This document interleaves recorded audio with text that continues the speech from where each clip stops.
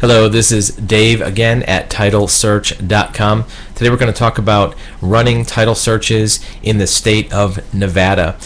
We cover all counties in Nevada, and interestingly, even though it's a relatively large state, there are only 17 counties in the state of Nevada, and we cover everywhere from all the way from the top in Humboldt all the way down to Clark County. Interestingly, one of the counties, Esmeralda County, is actually a pretty decent sized county, but it has less than 1,000 people living in the county. So that's one thing that we always look at, is what are the little trivial details about different counties across the state that are interesting. So when we run title searches in Nevada, we have title examiners in every county records room every day, in the courthouses, in the deed books. We stay there till 5 o'clock until they kick us out, and when they're closed, we pull out all the documents needed to put together the search.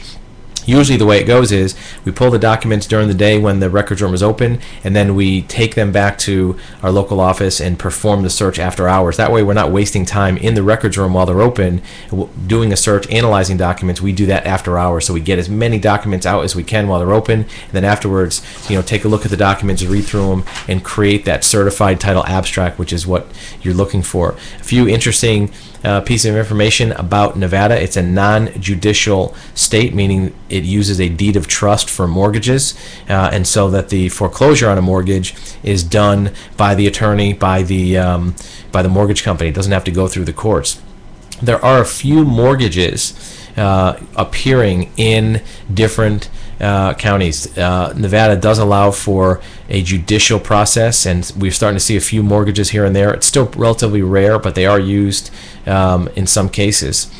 There's a limited deficiency law on mortgages, meaning that if you do a short sale or have a foreclosure, the lender has a limited availability to get that deficiency back from the borrower. And on purchase money mortgages that have not been refinanced, there is no deficiency allowance.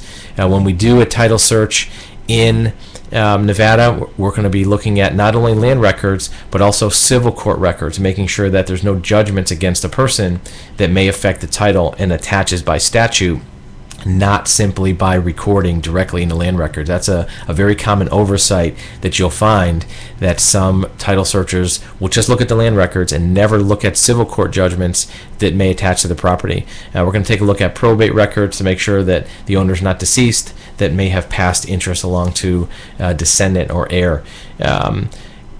The counties in Nevada require certain elements on a document for recording.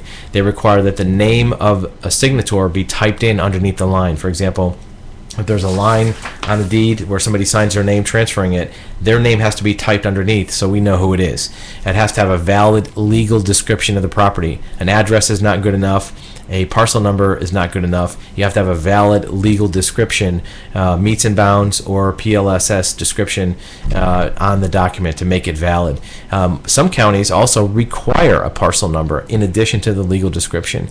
And then, of course, like most states and most counties, a signature transferring any property interest has to be notarized, has to be a valid notary with a seal. We check to make sure that that seal is valid and that there's no expiration of the notary prior to them signing it. So performing searches in Nevada is something we do quite a bit of.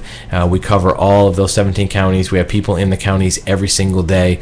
If you need a search for a foreclosure, for an insurance need, or even for an individual family need, we'd be glad to help with that. You can reach us at our website, TitleSearch.com. There's a phone number there if you want to call and get more information about our searches in the state of Nevada.